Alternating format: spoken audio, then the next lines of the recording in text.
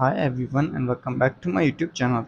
So guys, today in this video I'm gonna tell you how to fix iOS 17 haptic keyboard not working issue.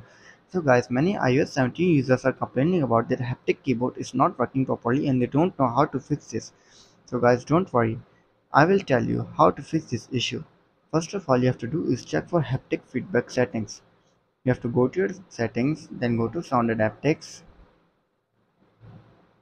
then go to haptics scroll down and you have to ensure that the system haptics option is turned on. This settings controls haptics feedback for system interactions, including the keyboard. After this, then you have to do is restart your iPhone. A simple restart can sometimes resolve haptics issues. Turn off your iPhone by going to General,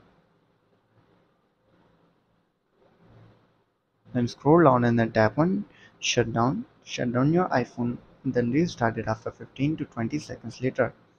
After restarting your iPhone, all you have to do is toggle the keyboard haptics off and on. Go to your settings, then go to sound and haptics, scroll down and then simply tap on system haptics and disable it. Wait for a few seconds and then enable it again. After this, then you have to do is update your iOS version. Make sure your iPhone is running the latest version of iOS 17. Update often include bug fixes and improvements. So you have to go to your general, tap on software update and check if there is any available update for your iPhone. If there is, then simply update your iPhone to the latest version of iOS 17. After this, then you have to check for app specific issue. If the haptic feedback issue is specific to a particular app, check the app settings for any haptics related option, or you can also try reinstalling the app.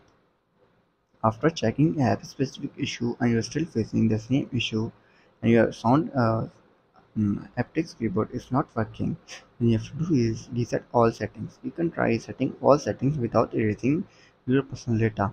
So you have to go to your settings, go back and then go to general, tap on transfer reset iPhone, tap on reset all settings, enter your passcode and fix your issue. So guys, if this video helps you, then make sure to like and subscribe my YouTube channel for upcoming videos, and thanks for watching.